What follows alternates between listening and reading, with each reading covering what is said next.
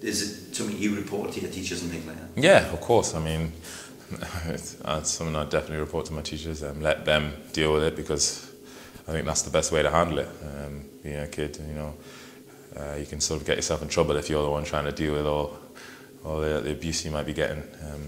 And I know I'm not perfect. I know I sometimes got aggressive in school, and it just led to my own downfall, really. And so I just encourage kids to just let hierarchy deal with it, and just stay out of it. And did your school deal with it well? Yeah, it did really well. A lot of kids got into a lot of trouble when I was abused, and I think they dealt with it in a professional manner. You've also, moving on, you've had racist abuse on Twitter. What was your reaction when you got that? Just surprised, really. I just obviously I reported it to Newcastle, and just let them deal with it. And obviously I think the police got involved, and obviously the kids were obviously punished. And again, I just didn't want to get involved. Let them deal with it. That's the way I did it. Okay. In terms of a football match, have you encountered it within a football match, playing either at a school level or right through to playing for the England under 21s? Not up to the level I am now, but maybe I think when I was younger playing football, I did get a bit of abuse on the pitch when I was playing for my Walker Central, my boys' club.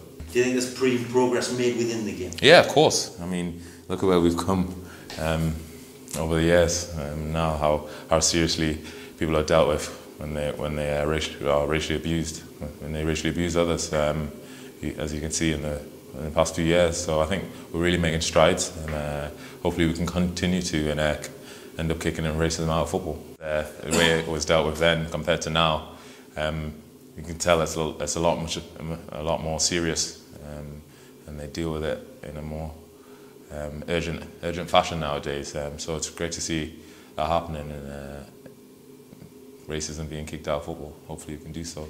And also that people shouldn't be picked on because of their religious belief in the same way as the cop. No, yeah, I think it's the same. It's another form of racism, isn't it? Picking because of what you believe in. And I think, obviously, I play a lot of the lads here are Muslim, and it's something that you don't want to feel abused about. So I think it's just pretty much the same thing, racism in any shape or form. So the more we kick, obviously our normal racism out there, we can help with that. That will help as well. And you said that there's about 16 different nationalities playing here, so it's good that we can all come together and fight it as one.